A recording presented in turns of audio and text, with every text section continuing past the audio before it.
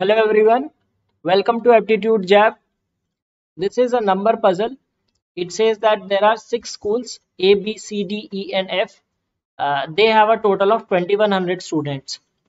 Now, in these schools, certain conditions are given that each school has a distinct number of students which is more than 100. So all schools have different number of students. Now, second point says for any group of schools, the average number of students in them is an integer. Now, this is a very important point to understand. If you understand this point, then only you can solve this question. Okay. For example, if we take schools A, C, D, F, the average number of students in these schools should be an integer. Okay. So, let us say if we take five schools, right, A, B, C, D, E. So their average should be an integer. Let us say that integer is k. Okay. So that means that A plus B plus C plus D plus E should be 5k, multiple of 5. Okay. Now A plus total is 2100.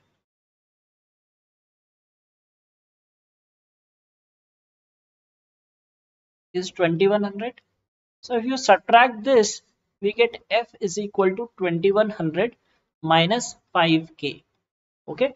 Now that this is an integer, so this should be a multiple of 5. So all these values are multiples of 5. Okay, so that is one thing. Now second thing that is given to us is that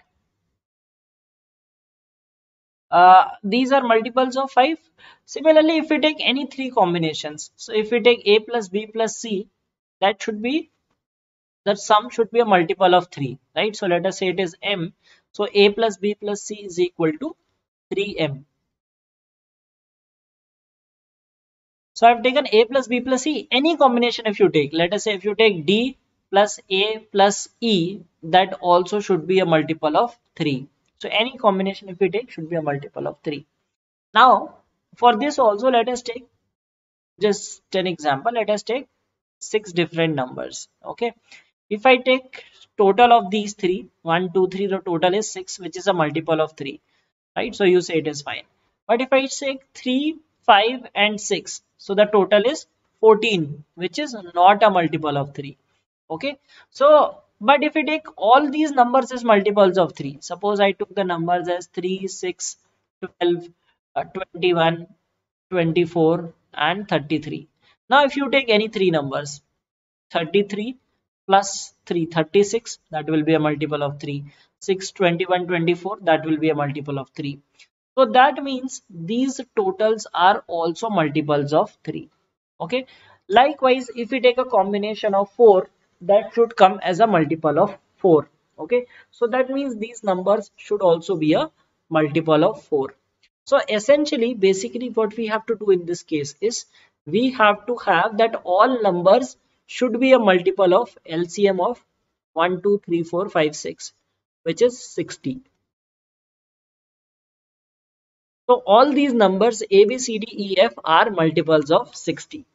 If you have understood this part, then only you can uh, you will be able to solve this, right? If you are able to figure this out. I have told you the reason also, right? So if you take for 3, we took for 5, we took for 3, take a combination of 4. If you do not have all numbers as multiples of 4, suppose if I take any four numbers, okay, I take numbers as 2, 4, 6 and 10.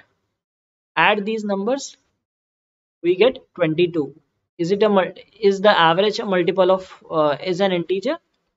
No. But if all these numbers are multiples of 4, if we take the numbers as 8, 12, 24 and 16. Okay, so add these 24 and 36, 60. The average is 15.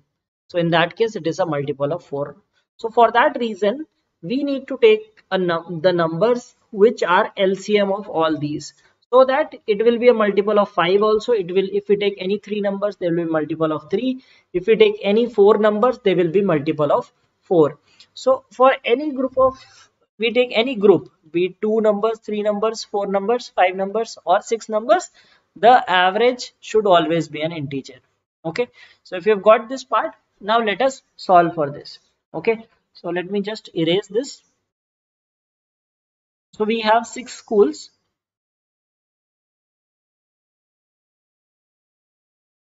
Now it says schools A and E have students in the ratio 5:7. Now these are multiples of 60, right? 60n. Now if you take multiple of 60, then you can get 60 into 5 into 7, that is 300 and 420. One possibility is 300 and 420. Okay, that is A and E. That gives us the rest, I mean the total of the rest of the is 1380, because total is 2100. Okay, so we can take 600 and 840 also. Why? Because it is 5:7, right? It is a multiple of 60, that can be 60 into 2 also. Okay, all right. So in that case, rest is 660. If we take 3 times, that is 900 and 1260. So total itself is coming as 2160, which is not possible. So we get these two possibilities. Okay. Now, if we take, let us say A plus A and E as these, rest is 660, right? Now, all these are multiples of 60. So divide by 60, we get the rest as 11. In this case, we get the rest as 23. Okay. Now, try to find out 4 numbers. Now, each of them has a distinct number of students. Try to find 4 distinct numbers that add to 11. So we get only one possibility, 1, 2, 3, 5. 1 plus 2 plus 3 plus 5 is equal to 11. That is the only 4 integers that you can add up to, positive integers add to 11. Now, if you take this scenario, then one of these schools will have 60 students, which is not possible, right? So this case is also not possible. So we have this thing that A and E we are sure of. A we know 300 students and E we know 420 students, right? Now rest is 23, that is 1380. We will, for simplification, let us take 23 and then we will multiply by 60 to get the values. So we have to add 4 numbers that add to 23. Also, the condition given to us is the number of students in school C is equal to the sum of the number of students in schools B and D. Okay, so let us start with that. So if we say that B and D in any order, okay, we are not given in what order, so let us take any order, right, irrespective of and F. Total is 23. We cannot have 1 because more than 100. So more than 100 means at least 120 minimum. Minimum 120 means 2. We'll start with 2. So 2, we cannot take 3. Why cannot take 3? Because 2 plus 3 will give us 5. So it is basically 60 into 5. This is 60 into 7. So we cannot take 3. So we can take 4. 2 plus 4 is 6. 6, 6. So 6, 6, 12. F will be 11. Right? Now last statement says F does not have the highest number of students. So this case is not possible. We cannot take 2 and 5. We can take 2 and 6. 2, 6 is 8. 8, 8, 16. 16 plus 7 is 23. Okay. Again, 7 is already taken. So not possible. Okay. Now next is 2, 8. 2, 8, 10. 10, 10, 20. 23. Possible? Yes, possible. Okay. Let us see if we can get more cases. If we take 3, right, one of them is 3. So we cannot take beyond this, right? If we take 2, 9, that will be 11, 11, 11, 22, 22 plus 1, 23. Now this is less than 100. Okay, so that is not possible. Now 3, with 3 we cannot take 4, because if we take 3, 4, we will get 7, which is not possible. We cannot take 3, 5 also, because 5 is already present. So we can take 3, 6. One possibility is 3, 6. 3, 6 is 9. 9 plus 9, 18. 18 plus 5, 23. Again, not possible. 3, 7 is not possible. 3, 8 will also give us 11. Right, so that is also not possible. Now let us take 4. Okay, 4 plus 6, 10. 10 plus 10, 20. Okay, 23. Then we have 4, 8 is not possible. Okay, so we are getting only these possibilities, right? So we get two unique possibilities. So for C it is certain, right? So in both cases we see 10. So 10 into 60, that is 600. And for F it is 180.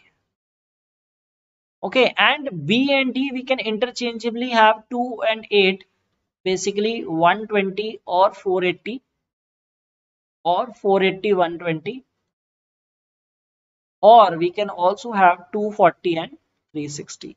So we cannot determine for B and D, but we can definitely determine for A, C, E and F. Okay, so now let us answer the questions. The first question is, which school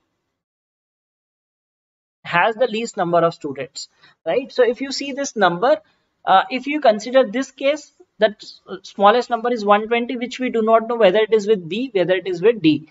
Okay, if it consider this case, then the smallest number is 180, which is with F. So we cannot determine which school has the least number of students. How many students are there in school F? So irrespective of the case, the number of students in school F is 180. What is the maximum number of students in a school? So a maximum number is 600 in school C. What is the average number of students in schools A, C, E and F? So A, C, E and F, we are sure of the number of students. Okay, so EF is 600, 1200 plus 300 is 1500. 1500 divided by 4 is 375. So that is the solution to this set and the answers to the questions.